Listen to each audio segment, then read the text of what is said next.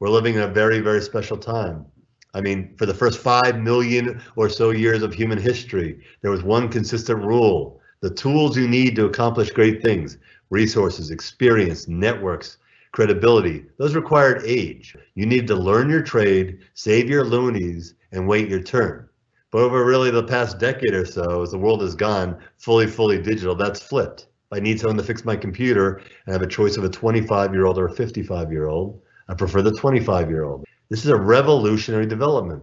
Revolutionary because we're not just talking about a level playing field, but because being young or thinking young is now an actual advantage. And that's right, you can think young. A lot of us who are older can tap into these same advantages.